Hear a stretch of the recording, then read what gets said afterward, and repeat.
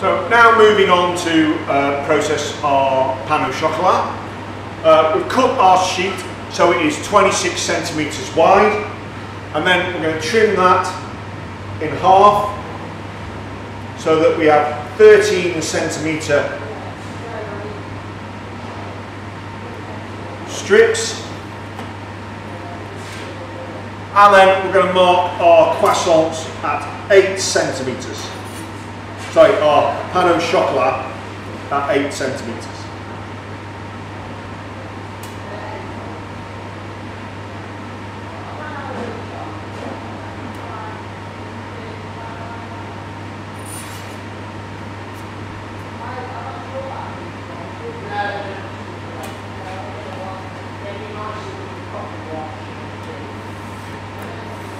So be nice and precise. Again, we're working with 6mm thick croissant dough here.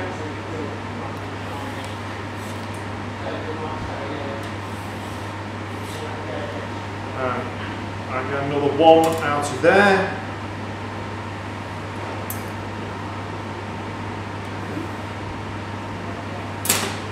Now these trimmings can be used for lots of other things. They can even be incorporated in small pieces into your products. So what I'm going to do now is egg wash the final third of each of the pieces, just to demonstrate the standard technique. So depending on the quality of product that you're making, you would normally, if you're making a cheaper style product, you want it to put your first stick just slightly over the third, bring the first piece over,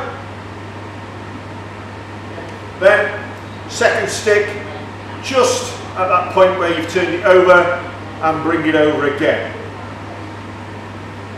Push down, slightly push down. So again, just at that point where you're folding it over, next stick in, over, push down. Now if you're doing an all butter croissant, a more expensive croissant, you can get the cost for it, then you can put 2 of the dough sticks in at each point, but obviously it then becomes a much more expensive pan au chocolat, so you have to be able to get the price for it. Okay, just showing you another technique. Before I egg wash, I'm going to take my pan au chocolat sheet, turn it over, and then I'm going to, on the diagonal, cut lines. I don't want to touch the ends, so I want to leave the ends of the sheet without being touched. That's going to be the finished side. So again, using the egg wash the final third, put my chocolate sticks in,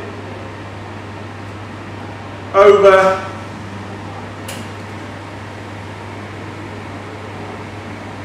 over again, and this gives me a cut appearance that will open up during the baking process and the proving process. So again, you can do different designs to enhance what you've already got, and this works especially well if you're using a bi-colour or multiple colour pan au chocolat.